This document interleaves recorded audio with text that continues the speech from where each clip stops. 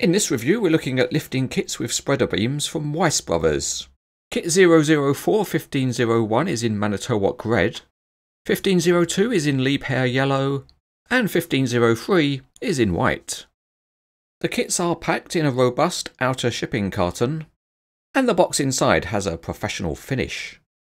So let's get on and lift the lid and see what's inside, and there's plenty of nice quality foam packaging. From this view there's no way of guessing which colour kit this is. Ah, beautiful Manitowoc Red.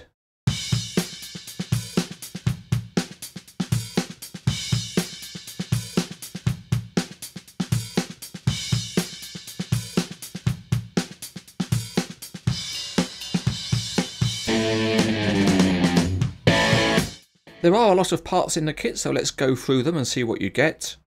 Firstly, there are 3 rectangular beams, 2 are 100 ton capacity and 1 is 75 tons. They are nicely formed and they've got various lifting points. Next up are some tubular lifting beams. These are also in metal and very good quality, and you get 4 of a 50 ton capacity, and they're in 2 different lengths. And there are also 2 shorter 25 ton capacity beams.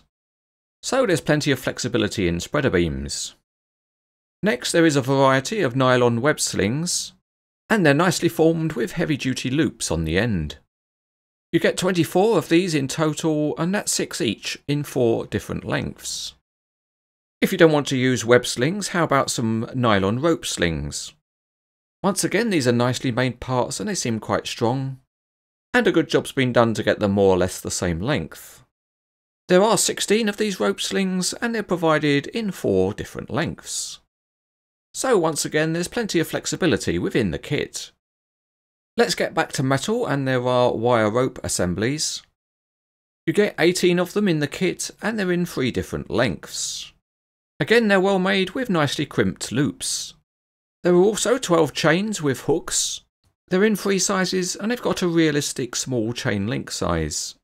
Lastly, there are die-cast shackles with working locking bolts, and there's 24 small and 18 large.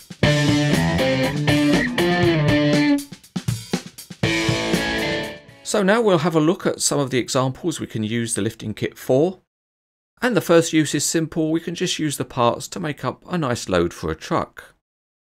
And here you see the giant Cranes etc. hand crane loading the lifting beams without using any lifting beams. Let's now get on and assemble something more interesting, and it's nice to join the parts together using the little D shackles.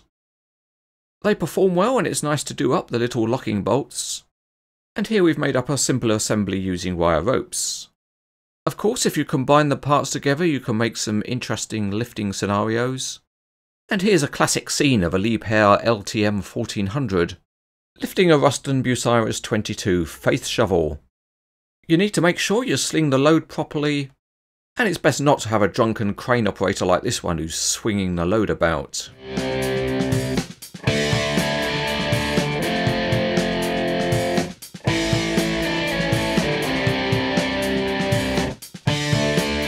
The next thing we will look at is the lifting chains, and here we're using them to lift a tower crane mast section.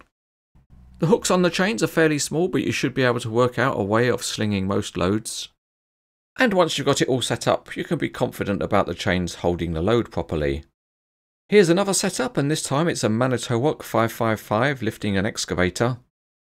And here on Cranes etc. we always like to go for realistic setups. And this time we have the Manitowoc lifting a giant plastic pig full of money.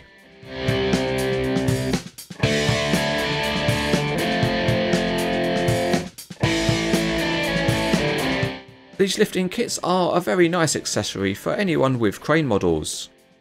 They are high quality and well made, And the best thing of all is the variety of parts that you get. And that means a huge number of configurations are possible. So if you do have crane models looking lonely, these kits are outstanding.